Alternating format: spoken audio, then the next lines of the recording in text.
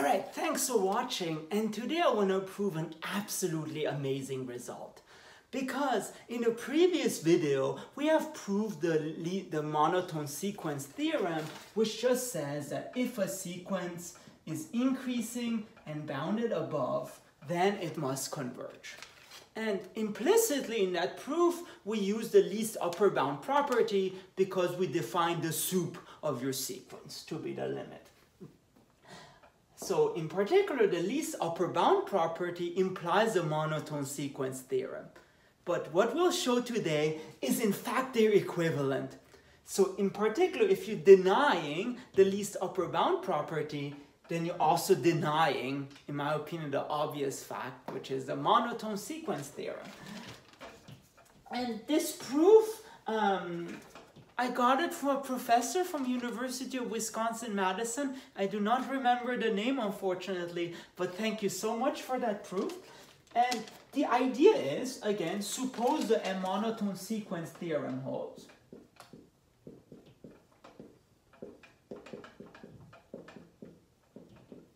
It's true, that is, every increasing sequence bounded above converges. We want to show that the least upper bound property is true. Meaning that every non-empty subset of the real numbers that is bounded above has a least upper bound. Therefore, suppose precisely that S is a non-empty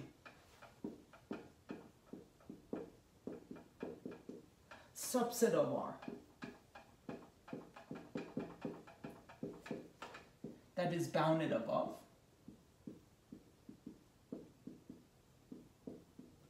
And what we want to show that the least upper bound exists. So show that the supremum of S exists. And here's a cool thing. We will do this by constructing a very important or interesting sequence. So, and we'll do this recursively, meaning we define the first term and given Sn, we'll define the next term. Well, for the first term, just choose any element in S, because we know it's non-empty. So since S is non-empty, there exists S1 in S. Some element in S, we call this S1. All right, so the initial step is true. Now what about the next step? Now, given Sn, define Sn plus 1 as follows.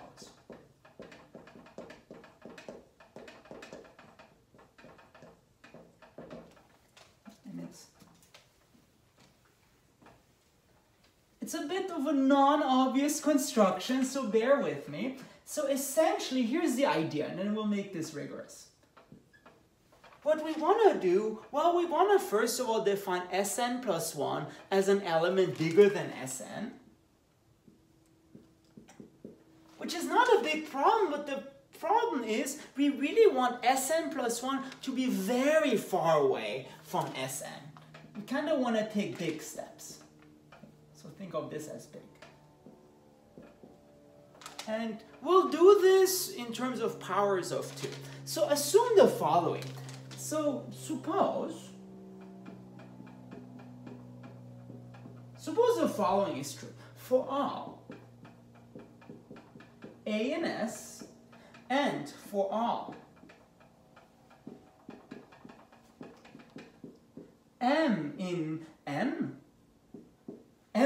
almost, assume we have the following again. For all A in S and for all M in M, okay, for all natural numbers M, we have A is less or equal to Sn plus 2 to the minus n. But then, by the fact that 2 to the minus m goes to 0 as m goes to infinity, which you can show without the least upper bound property, we actually get that A is less than or equal to Sn. But what does that mean? It means that any element in S is less than or equal to Sn. But then this would imply that Sn is the least upper bound.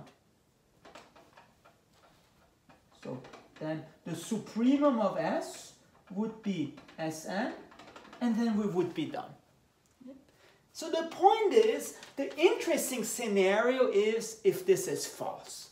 So from now on, assume the opposite. There is some element in S and some natural number such that A is bigger than Sn plus 2 to the minus n.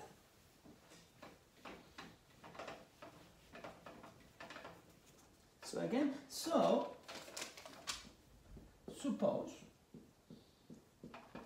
there is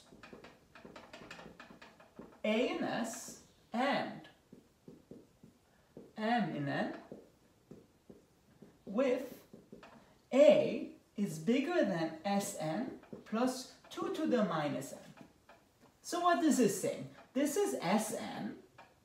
This is a big power of 2. And we know there's some element A that's even bigger than that. So this is Sn plus 2 to the minus n. And this is A. Now here's the thing. Without loss of generality, choose m to be the smallest integer that makes this true. So without loss of generality, make this very big. M is the smallest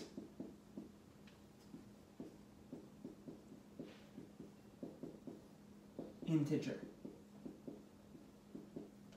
with A is bigger than Sn plus 2 to the minus n. So for instance, if it's, let's say it's true for 2 to the minus 2, but also 2 to the minus 1, choose 2 to the minus 1. And by the way, this also does not use the least upper bound property, because start with m equals 1. If this doesn't work, do m equals 2. I'm sorry, if like, if this doesn't work, do m equals 2. If this doesn't work, do m equals 3, etc., etc. And this really has to stop because we know there's an integer or a natural number that makes this work. So it's really just a finite number of steps. So no axiom of choice or anything going on. However, here is now the important step. So we know that there is some integer, there is some A in S that makes this work. So define Sn plus 1 to be one of those elements, one such element. So again, we know there is an element that makes this work. Actually, let Sn plus 1 be any such element. Maybe this uses the axiom of choice, but not 100% sure. So let Sn plus 1 be any such element.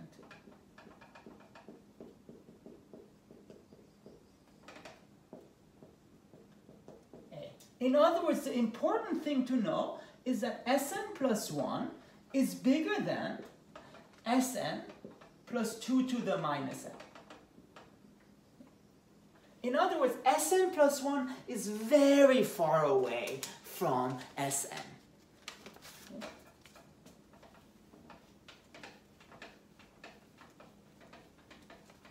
So again, what have we done? We started with Sn, and then we just chose Sn to plus 1 to be a number that's really far away from Sn in terms of powers of 2.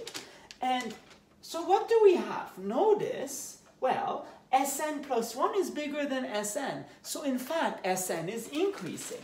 So again, we started with S1, and then we can define S2, we can define S3, etc., etc. So Sn is increasing, but also remember, S is bounded above. So also, Sn is bounded.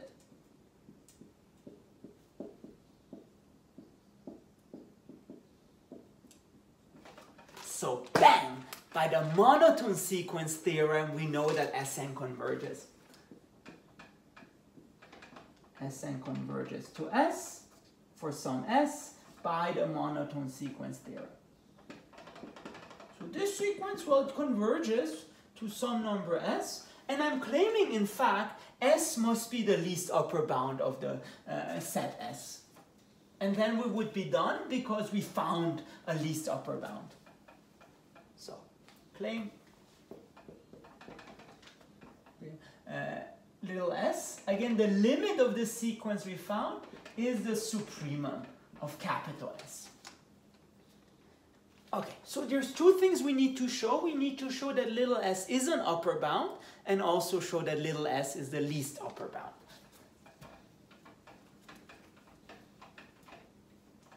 So claim number one, S is an upper bound.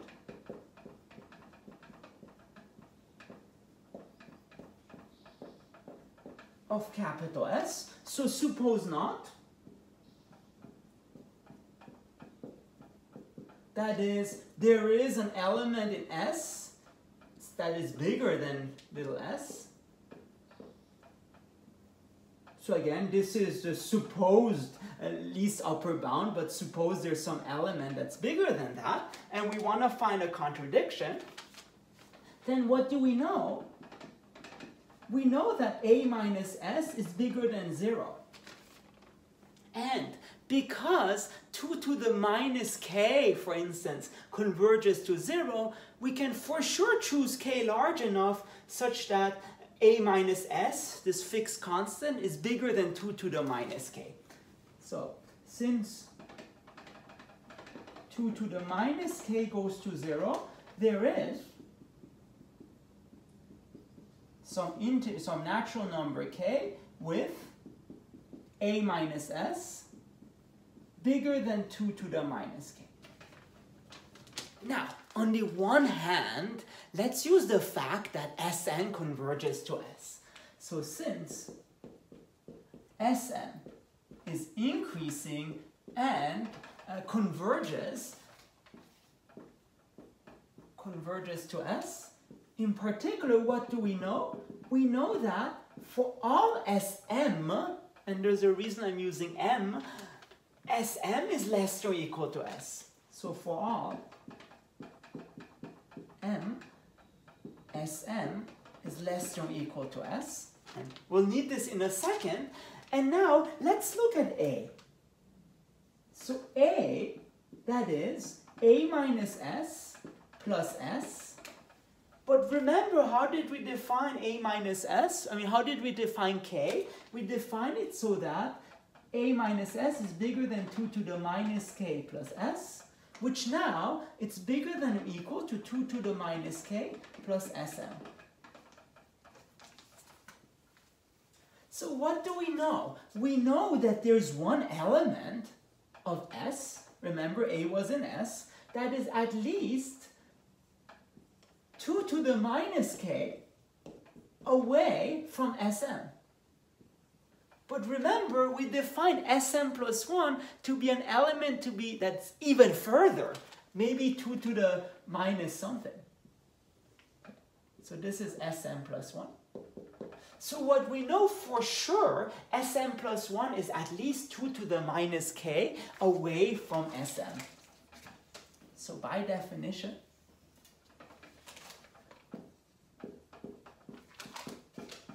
of Sm, we know that Sm plus 1, it's bigger than 2 to the minus K plus Sm.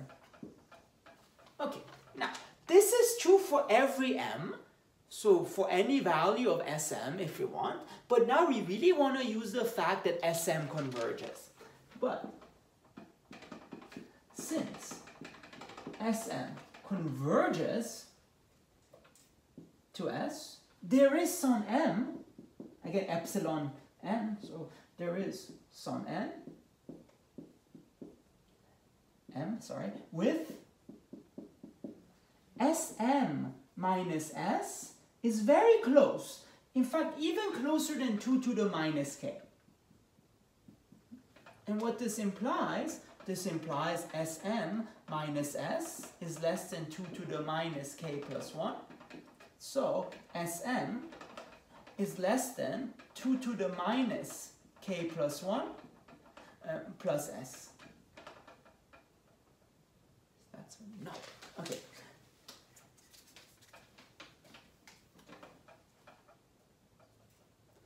And this implies in particular Sm minus s, because we want a greater than sign. Sm minus s is greater than minus 2 to the minus k plus 1. So Sm is bigger than s minus 2 to the minus k plus 1. Okay, very good. And therefore, with that m, we can just combine those inequalities. So with that m,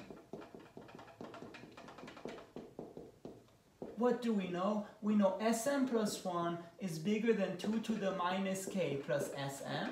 So that's valid for every m. But now this is valid for that specific m. So 2 to the minus k plus s minus 2 to the minus k plus 1.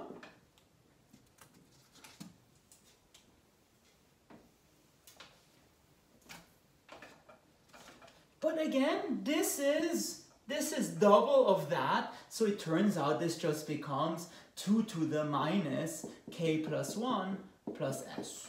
Because I just used 2 to the minus k, it's 2 times 2 to the minus k plus 1. Okay.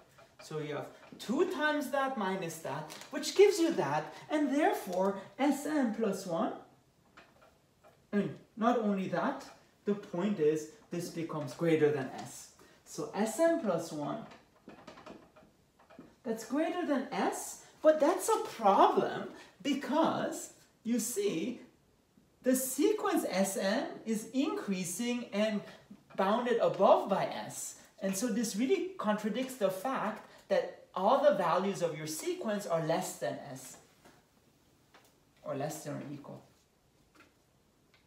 So this, again, for this specific m, we have this, and this contradicts that Sn is less or equal to s for all n.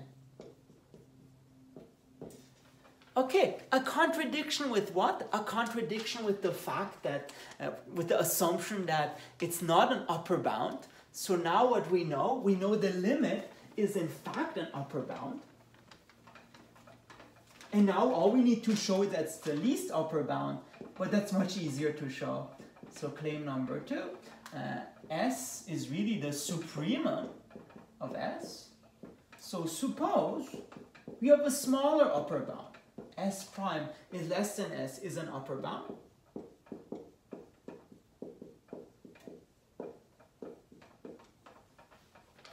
So suppose S prime is an even smaller upper bound, and we want to find a contradiction.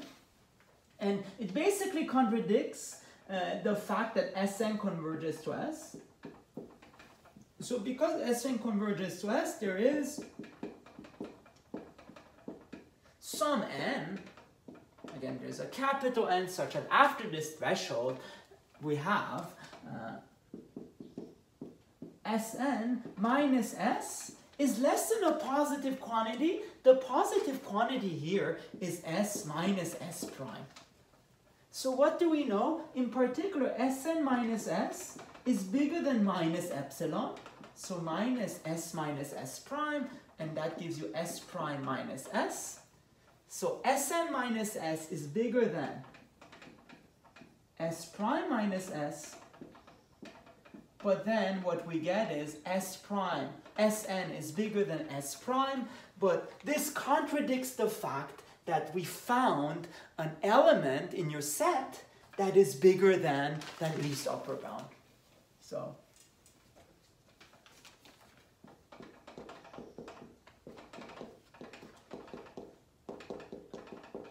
that S prime is an upper bound.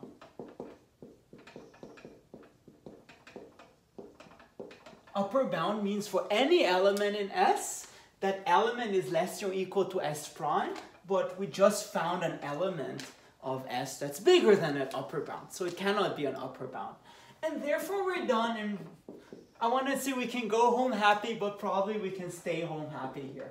All right, thank you very much.